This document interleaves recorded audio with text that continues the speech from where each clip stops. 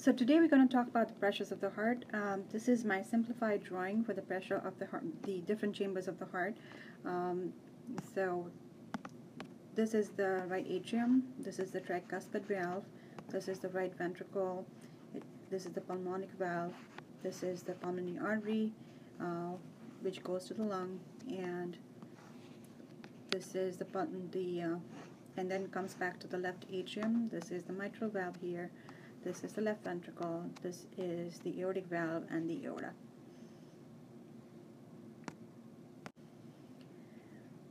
So what's the pressure in the right atrium of the heart? When I ask that question, I get a lot of different answers. Remember that I'll be using average numbers. The pressures in the different chambers of the heart varies a lot, and it also changes with different disease conditions. So for right atrium, we're assuming it to be 0 to 5. Now, is this a systolic pressure or a diastolic pressure? Remember that both the right atrium and the left atrium are kind of venous systems. They don't really have the musculature to generate a systolic pressure. So the right atrial pressure actually varies from 0 to 5. Now, what happens is that during diastole, the tricuspid valve opens and the diastolic pressure in the right ventricle becomes 0 to 5.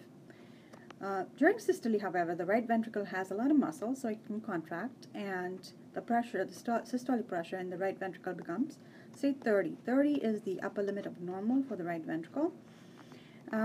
And so during systole, the pulmonic valve opens and the right atrial systolic pressure, the right ventricular systolic pressure equalizes the systolic pressure in the pulmonary artery, which is 30. During diastole, however, the pulmonary valve closes and the diastolic pressure in the pulmonary artery becomes 10. Now, 10 is, so when we measure the wedge pressure, we are actually putting a swan through the pulmonary artery into one of the branches of the pulmonary artery and trying to estimate the wedge pressure, which I'm assuming is almost equal to the same thing as the pulmonary artery diastolic pressure, which is then equal to the left atrial pressure. Now, the left atrium is a venous system, and so basically that's the average pressure in the left atrium, which is equal to 10. Now, the mitral valve will open during diastole again, and the left ventricular diastolic pressure is 10. During systole, the left ventricle can contract, and from a pressure of 10 with so much muscle, it can go up to a pressure of 120.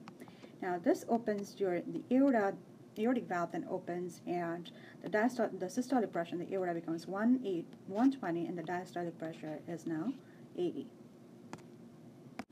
So now this is the summary. So the left atrial, so right now we have the right atrial pressure 0 to 5, the right ventricle 30 over 0 to 5, the pulmonary artery is 30 over 10, is almost equal to the wedge pressure, is equal to the left atrial pressure. The left ventricular pressure is 120 by 10, and the aortic pressure is 120 over 80. So this is the summary of the average pressures of the heart, average normal pressures of the heart. Remember that in this, in explaining this, I've assumed that all the valves are normal and are perfect. However, this doesn't really happen. So we have a little bit of variations, and if it's 0 to 5 in the atrium, it could be like 7, or it could be maybe 3 in the diastolic pressure in the right ventricle. But this is the basic knowledge about the different pressures of the heart, and now we can build on it. For example, we have a patient, let's say, with mitral stenosis. Okay, let's do that red.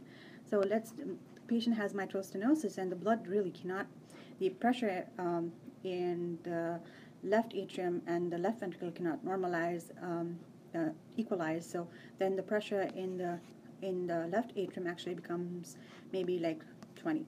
That would increase the wedge pressure to 20.